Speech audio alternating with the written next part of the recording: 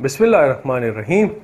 Assalamu alaikum. Salaar Khan here, and continuing the topic of the area, the average of continuous time signals, in which today we see the effect on these time transformations and amplitude transformations and some other 2 or 3 basic properties. So let me give the heading of properties with it. We see some properties. Yes, the spelling is fine. Well, the spellings don't matter. We are not here studying English. Fine. So, time transformation. The first is time transformation. So, if you time scale a function, what would be the effect? Time scaling has no effect on the average value. No effect on the average value of a function. Time shifting has no effect on the average value. And time reversal has no effect. Which means that if you have a signal, x of t is the original signal, so time scale is x of alpha t, right? So the average value for both would be the same. This has an average value a, so this would also have the average value a. Similarly, time shifting, if x of t is the original function, you have x of t minus t naught is the shifted version. So if this has an average a, this would also have an average a. Similarly, time reversal, if you have x of t, you time reverse it to x of negative t. So if x of t has an average a, x of negative t would have average a. Time transformations has no effect on the average value of a function. Amplitude transformations do have an effect. Fine. So amplitude scaling is the first that I have written. So amplitude scaling, what do? You multiply a real number, let's say m, with the function's value x of t. Fine. So this would have the effect that the average value, the new average of x of t, m times x of t, it will be equal to m times the average of x of t. Isn't it so? It is. Right? Similarly, amplitude shifting. In amplitude shifting, what do? You add or subtract a number to the function's value x of t. So now the average value of the new signal, it would be equal to the shifted number plus the previous average of the original signal x of t. Fine. And similarly, amplitude reversal. So if m is negative 1, so the average would be minus. So if you have minus times x of t, the average of the new function, that is this one, would be negative times the average of the original function x of t. That's it, okay? Well, I will not solve examples on these because that will take definitely longer time. So these are just simple concepts, okay? Or if you want me to solve an example, so let's say I have only one example over here with me, that is x of t, the average is 8. Example, x of t is a function with average equal to 8. We have another function x1 of t, which is 2 plus x of 2t plus 1, 2 plus x of 2t plus 1 whole divided by 4. What would be the average of x1 of t? This is the question. Now we also have 2 more properties. I would write them over here before going into the example, and that is that the average of finite duration signal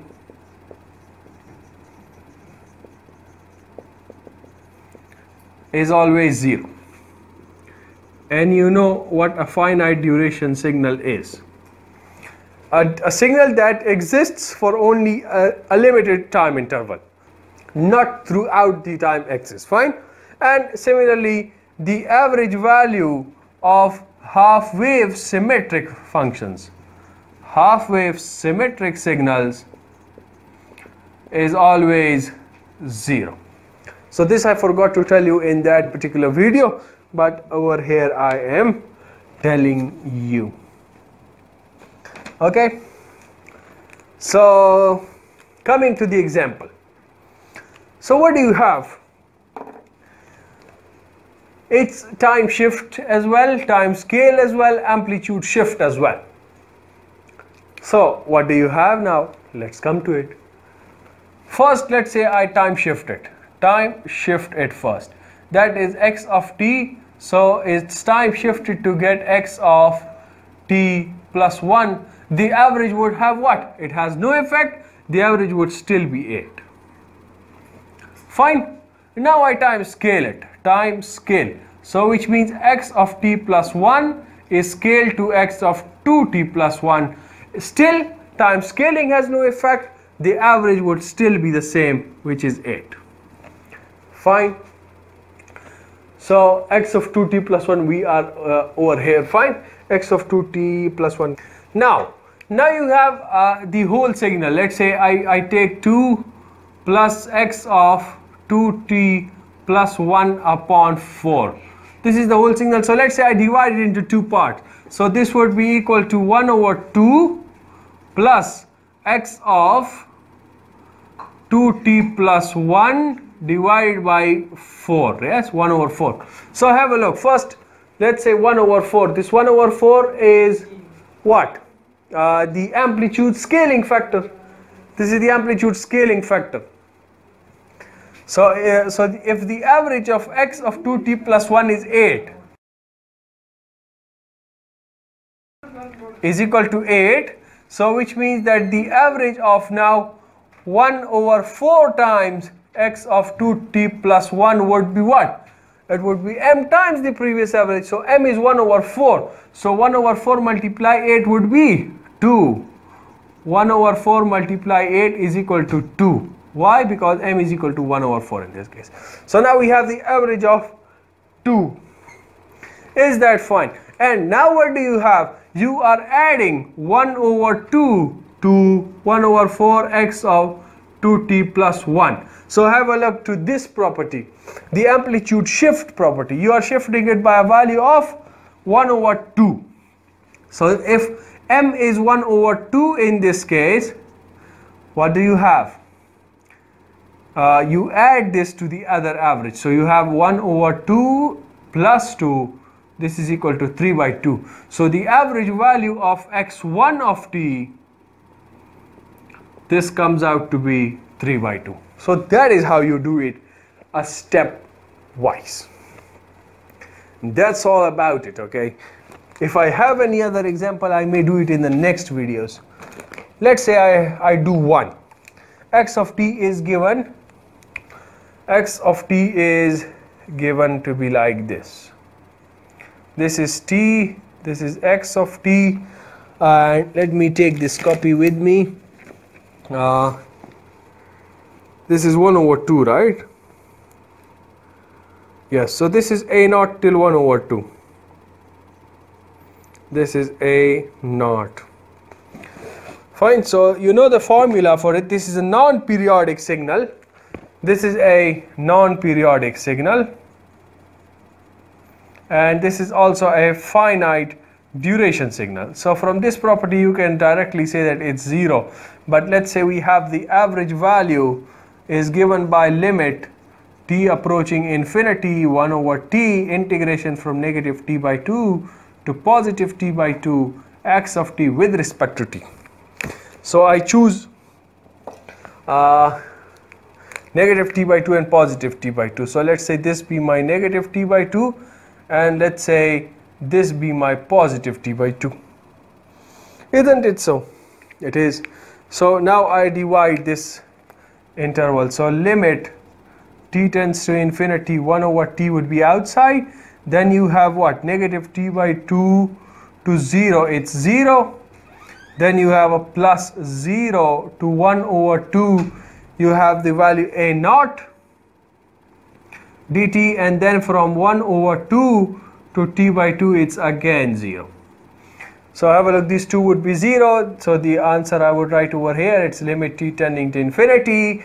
You have a naught 1 over t a naught, and this is t, and you put the limit of what? 1 over 2. You put the limit 1 over 2, so it would directly be 1 over 2. So it's a naught divided by 2t.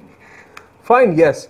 So it is limit t tends to infinity, a naught divided by 2t. You put the limit t equal to infinity, you get a 0 is the answer.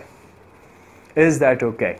Now, I tell you how is it. So how is a finite duration signal average always equal to 0? We know that the average is equal to the total area upon total time. Isn't it so? Now for a finite duration signal it exists only for a small value of time. No, yes, it only exists for a small value of time. So it would have a very smaller area. If it's existing for a shorter duration, so the area would be very much smaller, but the time is a very high quantity. Time it would be very much larger.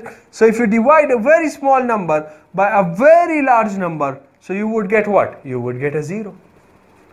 That is simple. So the average value of this is always 0, which means that we are dividing a very small quantity by a very large quantity, so the average tends to 0. That's all about this lecture. For me, that's all about the average as well. I'll see if I have more examples, 2 or 3 about this average. So I will see you in the next lecture with it very soon, inshallah. Till then, take care of yourselves and everyone around you. Goodbye.